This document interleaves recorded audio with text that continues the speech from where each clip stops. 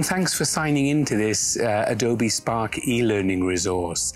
For those of you who feel as if you're fighting fire with fire at the moment, given the current demands placed on us by the COVID-19 pandemic, then some of you may be wondering how you're going to take your classroom or lecture hall presence and put that into a really effective e-learning format. For those who work at universities where they have whole teams to do this, that's not going to be too much of a problem at all. The teachers normally design what they want the students to learn. Then there could be a whole backup team providing the e-learning resources.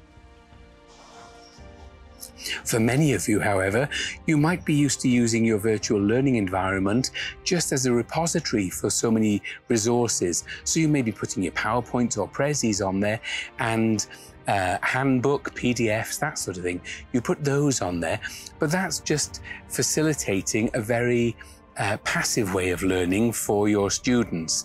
So what this resource is going to do is look at ways in which you can turn your classroom presence into a really effective online presence as well, and look at the ways of overcoming some of the challenges faced by students who usually approach online work as a passive form of learning. So how are we going to flip that around and move from passive learning into active learning? And that's what we'll look at throughout this resource. Thanks so much for joining me.